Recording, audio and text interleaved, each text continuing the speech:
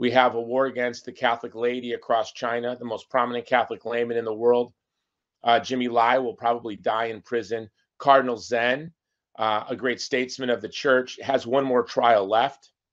And he's been really used as shiny keys to distract us. So we look at him, but we don't look at the 7 other bishops that have been disappeared and sent to black prison sites somewhere in China. We don't know where they are. Yeah, let's take a look at some of these bishops that have disappeared. We don't know if they're alive. We don't know if they're dead. Let me see if I can pull them up here. Nope, that's nope, that's not it. I'm looking at them now. So okay, you got it. You got a picture. Okay, I got him up now. So the first one I have on here is Cardinal Zen. We kind of know about him. We've talked about him.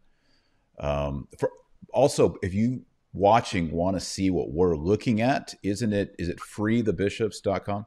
freeurbishops.com. freeurbishops.com.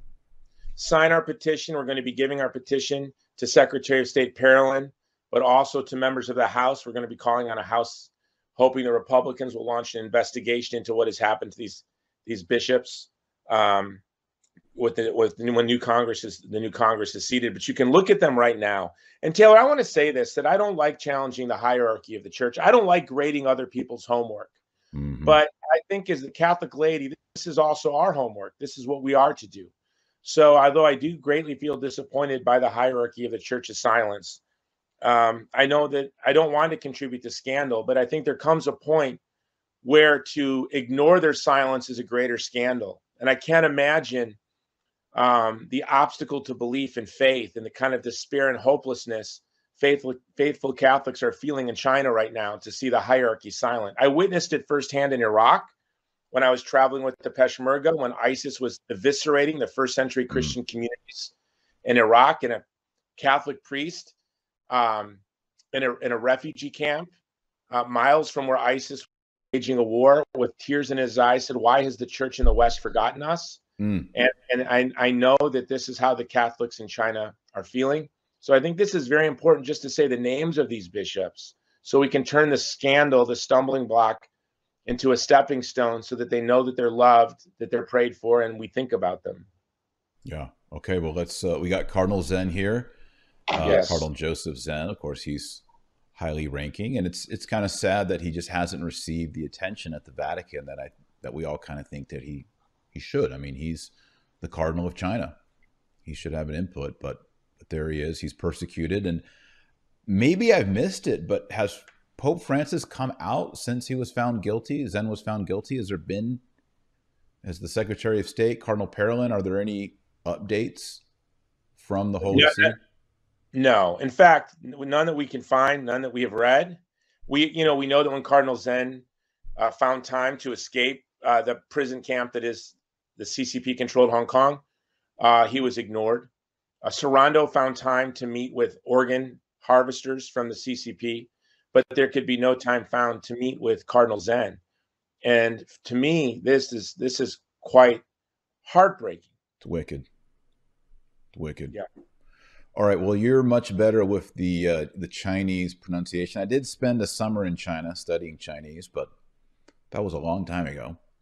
So you're going to do a much better job pronouncing the names here. So the next one I have, the odds for failure, Taylor Marshall. But let's go to Bishop Julius Jiguo. Okay, Bishop Julius. This man is what a bishop should be. He ran an orphanage. He cared for orphans and disabled children for over 30 years. He was disappeared for doing what?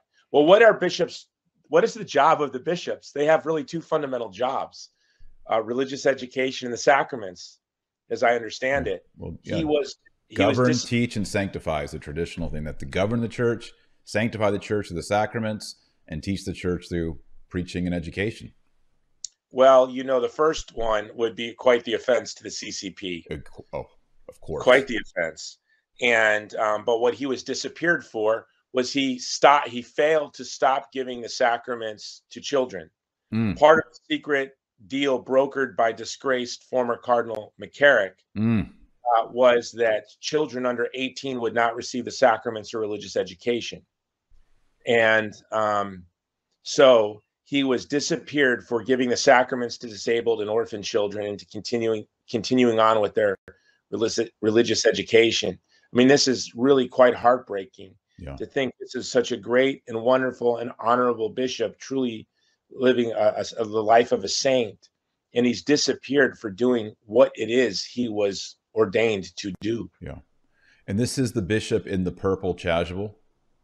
Yes. In the picture? Yeah.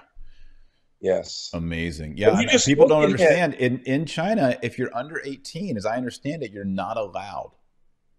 Is that right? Yes, you're not allowed to receive. And Pope Francis is given the handshake on this?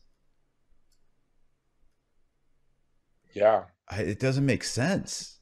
Yeah, if you look at all of their faces, you know, what I'd like to bring attention to is Bishop Melchior. Okay. Let me find him. Is he on here? Yes. He's got the great, he looks like my wife's Chinese. He looks like a gung gung. Oh yeah, I found him. Here he is. Chinese grandpa. Yes. And we've recently been told that, you know, he's been under house arrest and been disappeared. The rumors were in October that he had been killed or died in prison, but we don't know. Wow. Then you see Bishop Zhang Weizhu. Bishop Zhang Weizhu was not only disappeared, every seminarian and 10 priests under him, they were all disappeared at the same time. So imagine in one political district, every seminarian was vanished, 10 priests and the bishop, and yet the hierarchy of the church is absolutely silent on this. Latin, and we're going to pray for our bishops that we discussed today and put them on the screen. And why don't we, before we do that, do you have the names in front of you? I do. Phone, or? I will. I'll pull them up. Or I can get them. I got them right here. I'm going to say their names, and then we'll pray the Hail Mary for them. So we have Bishop Cardinal Joseph Zen, Bishop Joseph Zhang Weizhu, Bishop Julius Jia Zhigao, Bishop Peter Shao Zumin, Bishop Melchior Shi Hongzhen, Bishop Augustine Kui Tai. Did I miss? I think those are the ones we sent you. Okay, very good. All right, well, let's pray the Hail Mary for these bishops, and I'll put it on the screen. Oremus nomine Patris et Filii et Spiritus Sancti. Amen. Ave Maria, gratia plena Dominus tecum, benedicta tu in mulieribus et benedictus fructus ventris tui, Iesus. Sancta Maria, Mater Dei, ora pro nobis peccatoribus, nunc et hora mortis nostrae. Amen.